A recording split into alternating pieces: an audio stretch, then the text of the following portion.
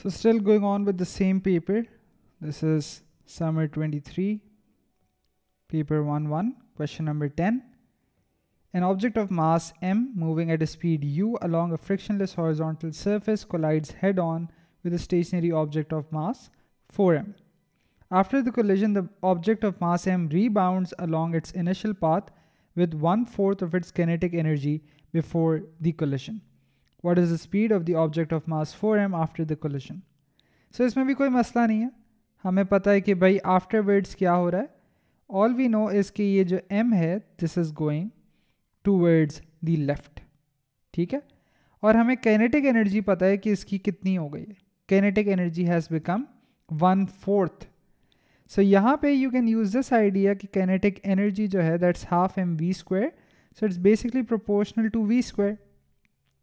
So for kinetic energy to be 1/4, this must have been the square of some number. This must have been some number जिसका square 1/4 देता है ना आपको. So basically it must have been some root of 1/4. जिसका मतलब velocity आधी हुई है. You can also use this in reverse to see if it works. The square of half is indeed 1/4. So पहली बात तो ये है कि आपकी जो ये velocity है ये half हुई है. तो after the collision it's u/2 to the left. ठीक है, अब बस आपने 4m वाले का निकालना है कि भाई इसकी velocity क्या है. ठीक है, let's say this is some v. In all questions related to momentum, don't forget to specify a sign convention.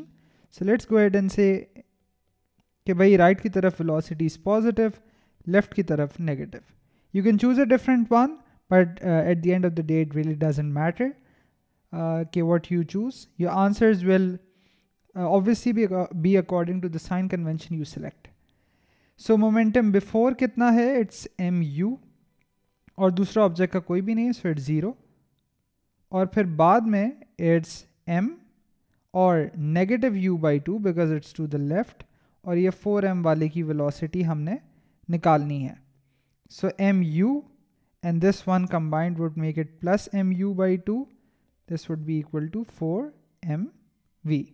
So this becomes 1.5 mu basically. If I write it as decimals, equals 4mv. m's cancel. So 1.5 upon 4. Basically इसका क्या मतलब हुआ, 3/2 over 4. So 3/8 u. So it's option D.